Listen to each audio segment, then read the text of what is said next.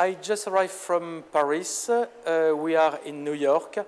I have a terrible jet lag.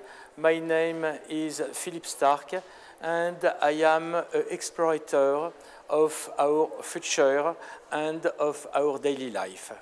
With Axor, we have worked 20 years to clean, to find the right platforms where we have the minimum of everything. Minimum of trend, minimum of material, minimum of gimmick, minimum of everything. Come back just to what we just need for water.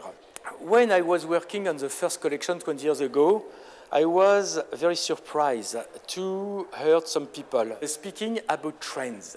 Trends in faucet, trends in sink, trend in a toilet seat. I said, how can we have trend?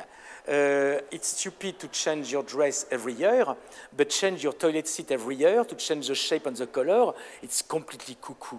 That's why I said, no, we have to find the bone, the essence, the center, the spirit. And I have just dig in my memory, in my subconscious memory of child. The first time I saw water, it was in a farm, it was a bucket. That's why I designed everything like a bucket, because it's a subconscious icon. There was in the same farm a tube like that, which makes this, and something like that. It was a sort of tap, a pump, and it was time to bring something new, which is not new, it's called life, the energy of life. That's why I have tried to express with the same rigorousness in design to find the design of the organic energy. The result is this. The result is something very, very pure, and all this line come from our body, all this line come from vegetal. But design is not enough. Design has to support a real evolution of real revolution, and this is technical. We have invented a new ergonomy.